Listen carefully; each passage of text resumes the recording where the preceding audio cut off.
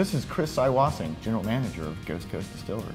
And this is Rob Ingersoll, Production Manager and Co-Founder of Ghost Coast Distillery, located in Savannah, Georgia. So we opened our doors February 14, 2017.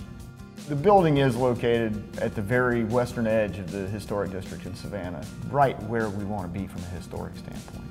We want to make something made in America, and what's more what's more American than bourbon, except possibly baseball and apple pie. We're doing 4 different bourbons with the intent of blending at the end of the aging process. Currently, we're planning on a 3-year rest and then a release in 2020 for that.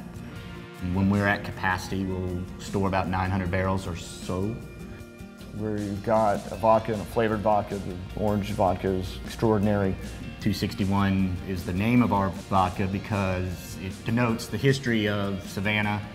The first prohibition in Georgia was from 1734 to 1755.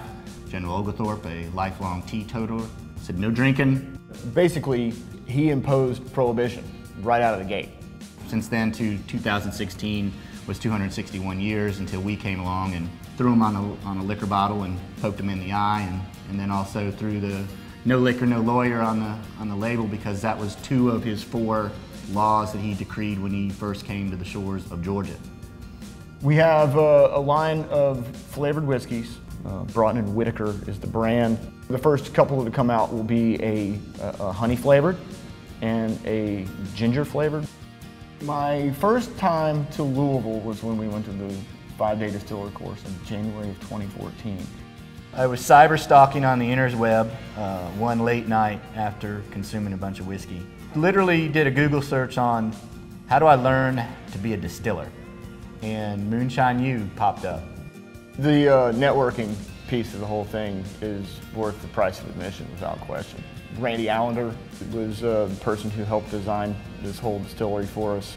Don Rogers helped us really develop a business plan that got us into business. Thank you, Don. Thanks, Don. We learned a lot from Moonshine and really appreciative of what they taught us, and it was a great asset for us. One of the things that we're getting ready to embark on is creating a signature cocktail bar here. The cocktail menu is going to be extensive, between 24 and 35 different cocktail drinks. And we're doing things that are a little bit different. We are doing it in a very small batch way in some circumstances because we have to, and it's given us the opportunity to really explore what being a craft distillery is.